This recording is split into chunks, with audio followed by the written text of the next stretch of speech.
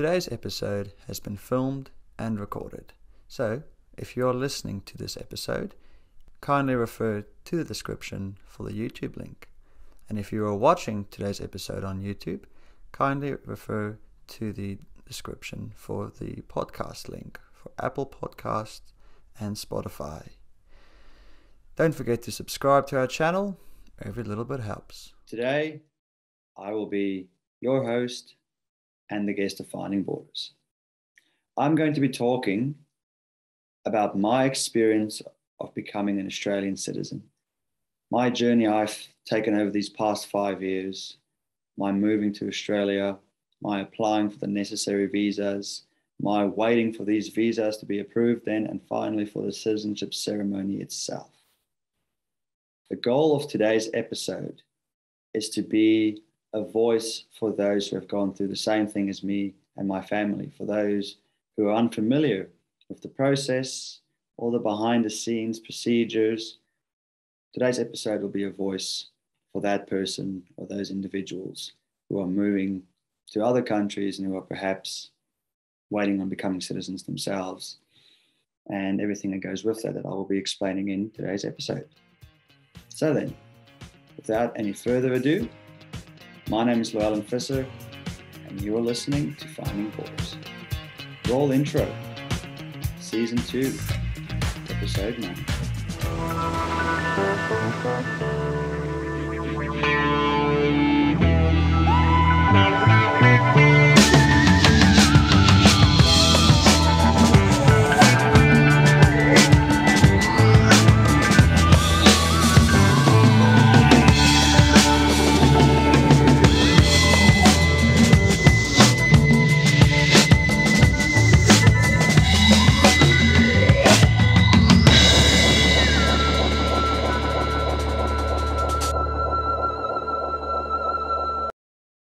So, as I mentioned, there are 4 stages of my move to Australia that I would like to discuss today. So, first of all, there was the moving, and second, there will be the applying, third, there will be the waiting, and fourth, the actual citizenship. So, with the moving, if we backtrack a little bit to 2015, when my dad got a job offer in Australia. It was mid-2015, I got a phone call from him, and at first, I was in disbelief. I didn't really think he was being serious because it's a whole nother world. We've never been overseas before, any of us, and now he's miraculously gotten this job in Australia a couple of years after the divorce. So, yeah, he goes for the interview, and long story short, he had the job. He had to start in January 2016. And the only people who were on board was my brother. So it was him and my brother who were going to go to Australia, and me and my younger sister wanted to stay with our mother in South Africa. So they moved, and that was that. And then fast forward to August 2016. Me and my mother, we had a massive argument. It'd been coming on for months. She actually ended up breaking my phone. I had an LG G2 Android at the time. It was the best thing since sliced bread for me. Still have it too, because hopefully I can get some of the files off it one day. It just won't turn on. That's the only problem. So we have our fight, and that's what set things in motion to probably one of the best things that ever happened to me. And when you have to go overseas to live in another country, there are a few things that need to be put in place, such as medicals.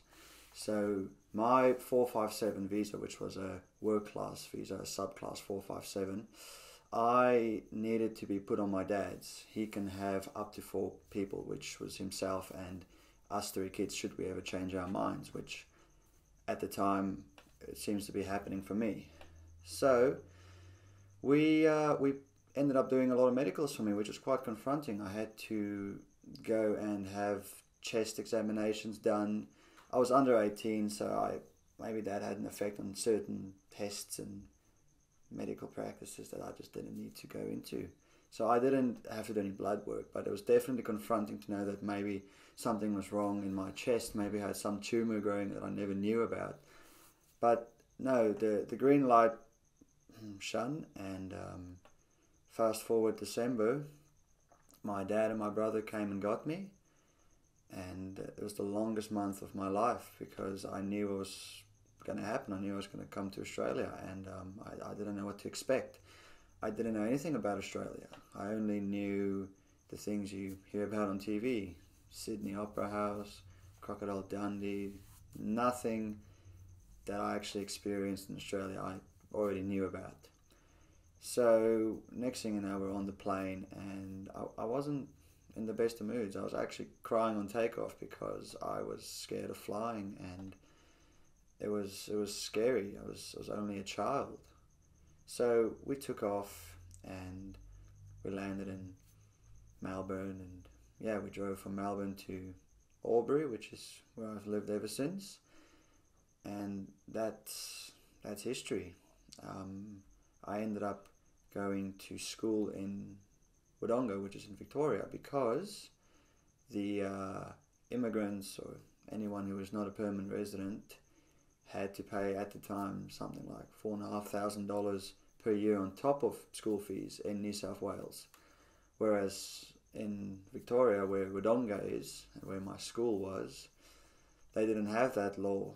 So we would just 15 minutes across the waters, I went to school. And that was another confronting experience for me. My first day of school in Australia, I wasn't sure what to expect again. I didn't know how to speak to people because I wasn't sure if I would have to use my accent that I always use, or should I try and sound more like them. It was very strange for me at first. I remember waiting at the bus stop, and I was complimenting kids on their shoes and stuff, just trying to not stand there with my hands in my pocket and look awkward. But yeah, I went to school, and I remember seeing all these kids who were different to me. When I say different, I mean at school in South Africa, boys had to have short hair and short nails, and they can't colour their hair, and there's no piercings and all the works. And same with girls, only a minimum amount of piercings in the ear that look presentable, and hair tied back nicely, and if it's a certain length, skirts have to be certain lengths as well. That wasn't entirely the case. Some of the boys at the school had hair long like girls and was coloured, and some girls had short hair, and they had piercings, and it was quite strange for me. But that's where it started for me. That's where my schooling in Australia started. That's where I did my VCE, my Victorian Certificate of Education, and they were, ironically, 2017 was one of the best years in my life. That's where I learned to think for myself, and I found my identity. And I was watching TV shows like Suits, and guys like Harvey Specter. He was my idol. He always said the right thing. And Suits had really good music. That's where I learned to acquire tastes in music such as the Black Keys. I love the Black Keys, and they had a couple of songs. One was on Suits, but I went and bought their album later that year, El Camino, and it still to this day changed my life. And yeah, I just did stuff that I never thought I'd do once again. I got introduced into playing on the guitar. There was a music center at the school. I was doing music for a little bit, and I learned to play. First song ever that I learned to play was Sunshine Feel Love by Cream, and I enjoyed it. I was like, I might actually be good at this, and I'm still slightly practicing to this day, trying to be good at it. But yeah, that's where I learned to think for myself. And I recall I was quite lonely in 2017. So I had my friends in Wodonga, across the water, across our little river, and I was living in Albury, and I didn't have a license, and my dad and my brother were always working. My brother worked away a lot too, so I was stuck at home a lot. I was also working a lot at a restaurant on the weekend, so I didn't really make a lot of time for friends unless they were at school or some school holidays here and there. So I do recall in June, July that year, my sister Simone came to visit us, and we showed her around, and it was great. I had a friend because we get along really good because we lived with our mother, like I mentioned earlier. So yeah, she came and visited us, and that was really good. And one of the main things I wanted to do in 2017 was I wanted to go back to South Africa for a visit to say one last goodbye, I guess. And ironically, to this day, I haven't been back to South Africa. It's even before this pandemic and before COVID, I've gone and seen what I needed to see, and I haven't been back since. And yeah, once I came back, I knew, okay, so Australia is my home now. This is it for me. This is where I'm going to manifest myself, and I'm going to make all my friends, and I'm going to do my education here, and eventually become a citizen, which brings me to my second point, and it was the applying part. So we had to wait 2 years on our subclass 457 visa to prove that we paid taxes and to prove that we behaved, we didn't have any felonies or any crimes charged to our names. So after the 2 years, we then had to do certain, I suppose you could say, we just had to be assessed in a way. One of the things that we had to do was an IELTS test. Now basically an IELTS test breaks down certain criteria to show how competent you are in speaking English. For those who don't have English as their first language, that is. So it basically looks at your reading, your writing, your listening, and speaking. So I recall me, my dad and my brother, we had to drive up to a town here nearby called Wagga, where my friend Kay lives.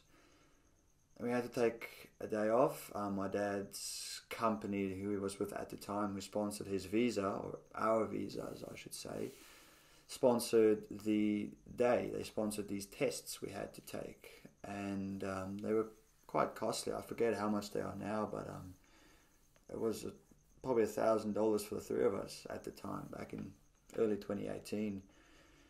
So we drove down, and yeah, look, I was still in school, so to me it was just another day at the office. I just had to take a weekend off work. For my dad and my brother, who'd been out of school for some time now, it's probably a different game altogether. Now with these sections, each section you'd need 6 out of 10 to pass.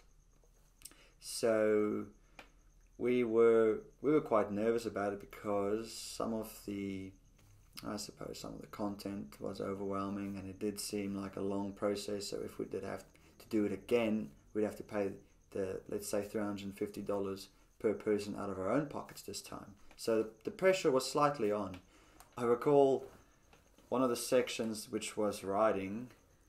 As I mentioned, you need 6 out of 10. I recall my dad, our topic that we had to write about was sport, and my dad, he wrote that the importance of exercise, and he said that exercising is a feeling I get sometimes, so I just go lie down until the feeling goes away. That is, no jokes, what he said. And the minute we heard that, we thought, oh my goodness, did you use the correct grammar? Did you use the correct punctuation? Oh my goodness. And long story short, he got 6 out of 10 for that. He made it. He skimmed past, thankfully. One of the sections my brother actually did the best in was speaking. He's a people person, apparently, so he spoke. I recall in my speaking section, which I did brilliantly in as well, I had to talk about some random topic. One topic was how I think seasons affects employability or job opportunities, and I don't know what to say. I said, yeah, well, look, we have snowy mountains. If there's no snow, there's no skiers, there's no ski instructors, so there you go. I forget what else I said, but it felt like an interview, and I was spitballing just to make myself look as good as I can. Long story short, we passed the IELTS. Even if it was by a mile or an inch, we passed. So that was done, and then next up we had to do some police checks. This was months later as well, so we had to go and find a police station that still did paper prints, because South Africa still uses a lot of paper. So they needed us to have our prints on a solid piece of paper, and the only police station we could find was in a town nearby called Llewellyn.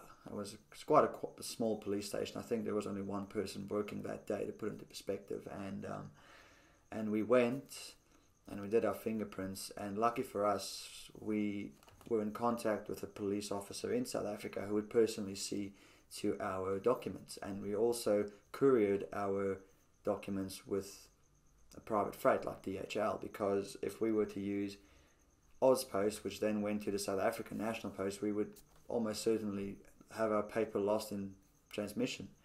They, to put into perspective, South Africa in 2016 trialed to have parents enroll their kids into schools online, and the system actually crashed, and majority of the other infrastructures consist of paperwork. So your public services, like you'd have your Service New South Wales, or in this case it would be public affairs. That's all paperwork. It's long queues. It's the classic American motoring department where it's just lines and nothing's moving and everyone's not really in the mood to be there, employees and customers. So we saw to it that it was handled privately, and yeah, we took our fingerprints, and it was literally 30 fingers, and the officer did it finger by finger by finger, because that, I imagine, is something they have done in the past when paper fingerprints were still a thing, when you had to put ink on paper, when that was still a relevant thing. I even recall the officer, by mistake or unaware of it, actually instead of putting my pinky on my right hand on the piece of paper, she used my ring finger on my right hand, so I had essentially a duplicate fingerprint.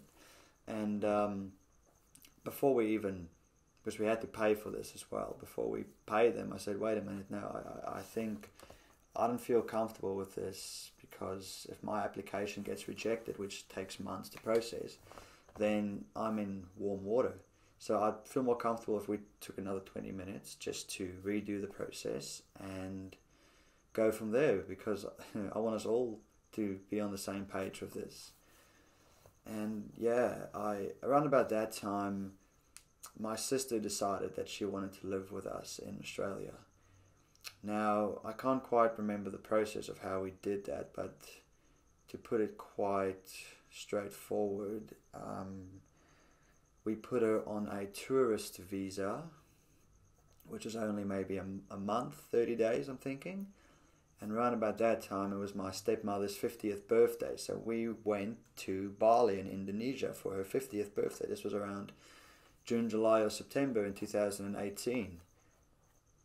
And long story short, we set it up so that when she re-entered Australia, then she would be put onto our, at the time, subclass 457 visas. We were still on subclass 457 visas at this stage. So that, in a matter of weeks, got handled, and we went to Bali, and next thing you know, we come back into the country, and there was an issue at the airport with her visa to come back into Australia. So my dad explained to the gentleman that, bless him, he probably didn't realize what it sounded like, but he did say that, oh no, we had to get her a visa quickly. I said, oh Dad, it sounds like it's not legitimate. But it wasn't a big deal. She came back into the country, and yeah, she got onto the subclass 457 with us. Now, if we fast forward to around May 2019, we got approved for our subclass 186 visas, our permanent residency visas. So me, my brother, my dad, and my sister. My sister didn't even have to do any of the tests. She didn't have to do her fingerprints. She came in at just the right time, I imagine. And she was also under 18, so that might have been in her favour as well, because it does matter if you're under 18. Which is why my dad urged me to consider coming to Australia before I turned 18, because it is in fact an easier process. Now it's 2019 and we've just become permanent residents, and we couldn't apply to be citizens until we have been in the country for 4 years. So 4 years for my dad and my brother would be January 2020. 4 years for me would obviously then be the January 2021, and then for my sister it would be 2022, June, July, around that era. So no matter what it is, you can't apply to be a citizen until you've been at least 4 years minimum in the country. So that means I had a lot of time to work and save up for uni, which brings me to my waiting point. So my university, or university in Australia, I imagine, you can apply for a government student loan, which is called a HECS debt. So basically, a HECS debt, they cover your course, and to memory, $55,000 or $60,000 a year of a salary is when you start paying it back. So once you make that criteria, you start paying it back in payments, in lump sum payments, or whatever your arrangement is with the ATO or whoever approves it. And yeah, I couldn't have a HECS. I just remember that I had to work and put money away to be able to pay for my uni cash. I had to pay, my first year cost me $10,000. I paid that out of my pocket. I finished my second year this year. It cost me $14,000 cash. There's no if or but about it. I'm on what's called a Commonwealth supported place, which doesn't really support anything except the ability to go study. So I had to pay it, and I must say ironically, there is a degree of discrimination I've felt in the process of becoming a permanent resident, because before you become a permanent resident, you can't vote. You can't even vote till you're a citizen, but you can't get Centrelink or Medicare. So Centrelink is the equivalent to, in South Africa, they've called SASSA. It's a government scheme where if you're unemployed or disabled or anything in that line, you'd have some guaranteed payments for whatever your needs are. Actually, in Australia, for disabled individuals, you have the NDIS, the National Disability Scheme. So we couldn't get Medicare or Centrelink, and Medicare is important because I remember in year 12 I went to see a psychologist, the wellbeing team at school, and we were on private health, we weren't on Medicare, but no matter where you go, they ask you for a Medicare card, and they asked me if I had a Medicare card, and I got really worried. I said, no, I don't. Is that going to be a problem? They go, no, we just need it for your details. We don't, it's free. We're not going to charge you anything.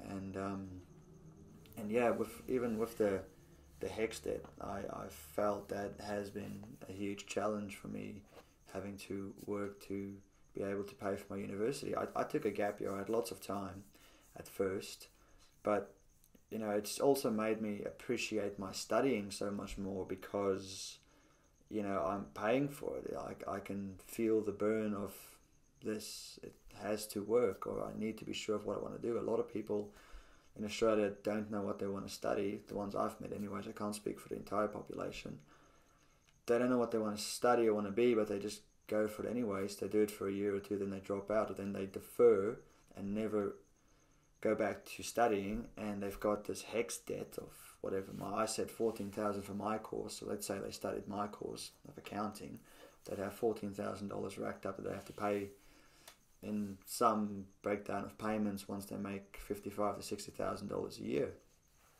I even remember with our tax that we paid, we had a Medicare levy taken out of our tax when we got paid before we were permanent residents. Now, we weren't eligible for Medicare, so they essentially took money that they shouldn't have taken, and I imagine it wasn't just us, and the only reason we picked up on it was because our accountant mentioned it to us. So our accountant recommended that we lodge some rebate scheme with Medicare in South Australia.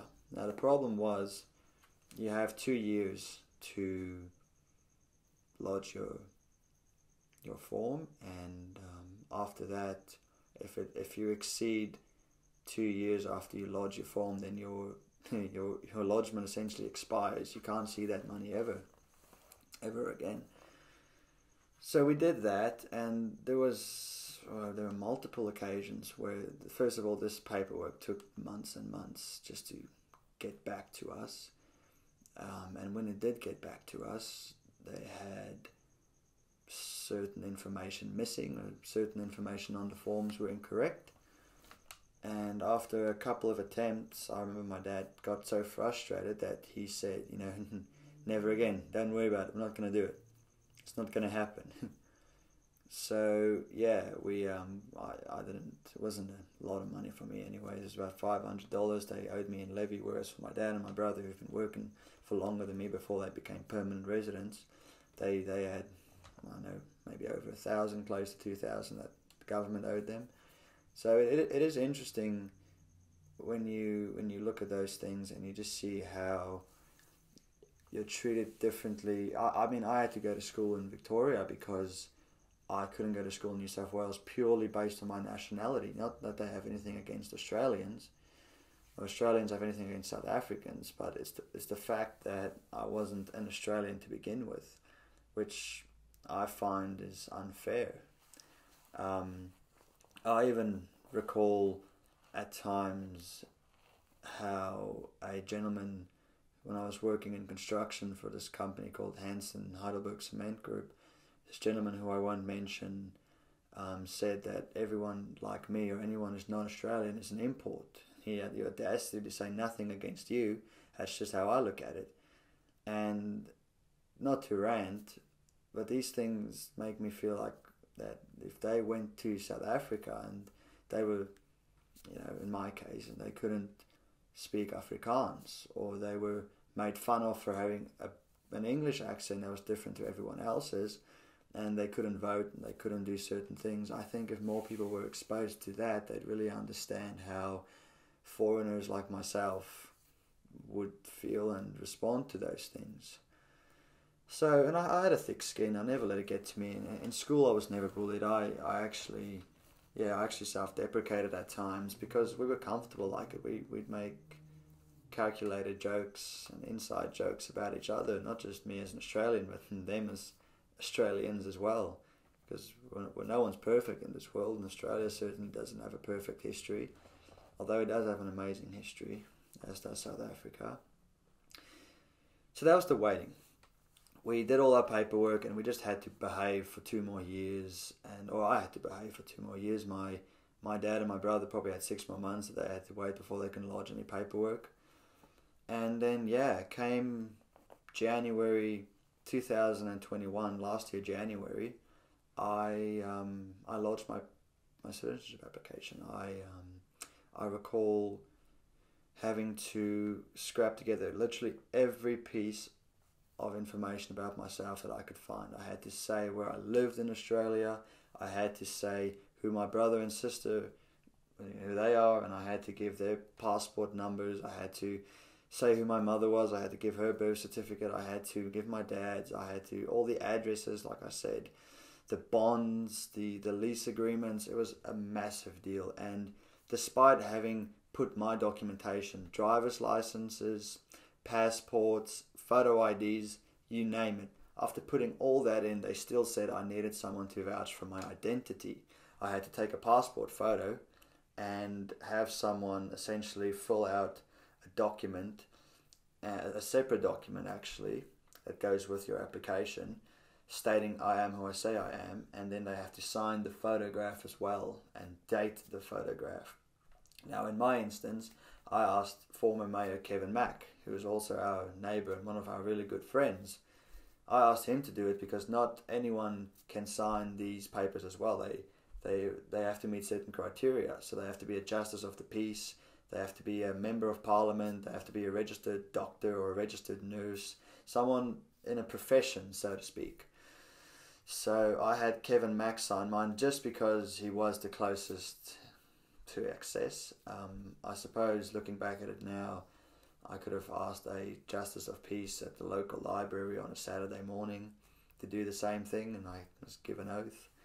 But yeah, so that went in the application, and I ended up paying $180, $200 for the application to be lodged, and that was sent. I did not hear anything from the Department of Immigration until most likely July that same year, July 2021, telling me I have a citizenship test. I have a citizenship test that was scheduled mid-August, just after my birthday actually.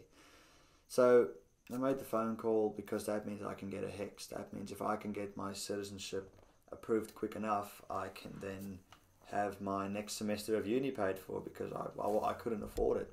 I was living paycheck to paycheck at that point because life was quite expensive. I was living at a home, and some weeks better off than other weeks. It's just how it goes. My friend Katie moved to Wagga, joined the army, and I was covering his half of the rent, his half of the groceries, the bills.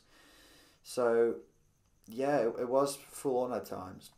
So I was hoping that I could get my citizenship application sorted and get the ceremony done, and hopefully when the dust settles I'll be eligible for a HEX debt, which wasn't the case. The pandemic, COVID, there's lockdowns in New South Wales and Sydney at the time. They had hundreds and hundreds of cases a day at one point. So it got pushed back a month. So it got pushed back to September. And at this point, I actually did end up getting a loan. I did go and, which I think is a good thing in hindsight, because having a bit of credit history would help future endeavours, I imagine.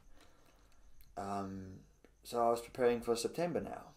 And then, come start of September, New South Wales was still in lockdown. So they pushed it back to October. So I said to my dad, okay, great, it'll be, because by that point my dad's citizenship ceremony was booked in for October. So I thought, great, we can have it at the same time, and the mayor at the time, Kevin Mack, would probably sign both our documents. That would be amazing. And then, surprise, surprise, it got pushed back another month. Mine got pushed back until November, whereas my dad at this stage had already gotten his. I don't recall what the reason was for his not being pushed back, but mine was pushed back another month. So this is 3 months now that I'm behind. So I went for my citizenship test in November, and this citizenship test, I should actually, in this episode, I should include a link to a practice citizenship test, and perhaps the podcast channel, just for anyone who wants to attempt it or listen to whatever's in the handbook. I know a few Australians I had do the practice test that absolutely failed, that wouldn't even be allowed into Australia because of their lack of understanding of Australia. But to study for the citizenship test, it's not full on. It is quite black and white. I had legal studies in school as well, so I did understand some of the rules of Parliament and how there was judicial powers and legislative powers. So I did understand some of that, which were a couple of core questions, but not the entire test. A lot of it asked about what Anzac Day represented, or what happened on Anzac Day, what a referendum is. Some of it asked even how how laws are passed or bills get passed. I remember somewhere in the podcast I was listening to for the test, they mentioned how the golden wattle is the national flower of Australia, and I thought that was interesting. It explains the gold and the green, and all the other stuff. It was common sense already. It also delved into Aboriginal background, Aboriginal lands, and the breakup of the states and the territories. Now the Commonwealth Star represents these states and territories, each point in the Commonwealth Star being. So that was, it was, I didn't feel intimidated by the citizenship test itself. I knew if I failed the citizenship test at the end of my application, the last step I needed to take, I knew that I'd probably have to go and do it again, which I wasn't looking forward to, because I'd like to get it done. I'd like to be a citizen, so my next year at university would be covered. So yeah, I did my test. I got 20 out of 20. I got full marks. And a week later, they told me my application had been approved and that I should hang tight. They'll send me a date for my ceremony. And lo and behold, I had my ceremony on Australia Day. So yeah, Australia Day this year came around, and I remember sending. I had to send an email first of all to say who was coming, and then I had to obviously ask a lot of people if they wanted to come, and all these people I've met in my time in Australia, and I've accumulated all these friends. They were suddenly stoked for me. Everyone was celebrating me, which I'm not used to. I'm quite shy and humble about these things. So yeah, I had a whole back row of people in Norrill Park, one of the parks here in our town by the Murray River, lined up for me, and it was breathtaking to realize I'd walked this path with them. I've walked this journey with them in Australia, in Albury and Wodonga. So they were there. I was sitting in the front, and the new mayor at the time, Kylie King, got up, and she obviously acknowledged the elders past and present and all the new citizens of Australia like myself.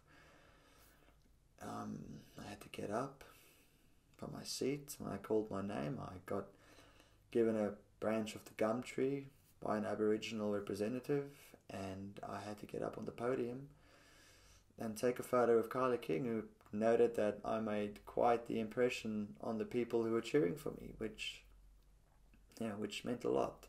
It meant a lot that they were cheering for me. And yeah, I just recall being pulled aside by a news presenter, and they did a quick interview with me and a few others. They were there. There were some other immigrants from Bhutan, Thailand, Pakistan, a lady from England who's been here for 32 years and finally did it.